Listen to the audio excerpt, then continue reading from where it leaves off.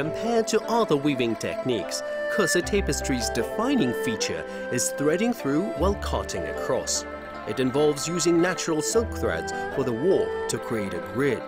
Then colored weft threads are interwoven according to the design pattern. At colored transition points, the weft threads are cut, leaving star-like marks. This technique has earned itself the nickname engraving silk. It can be highly intricate. In some sections, an area as small as a square centimeter may require dozens of colorful threads to be intertwined to achieve the desired effect.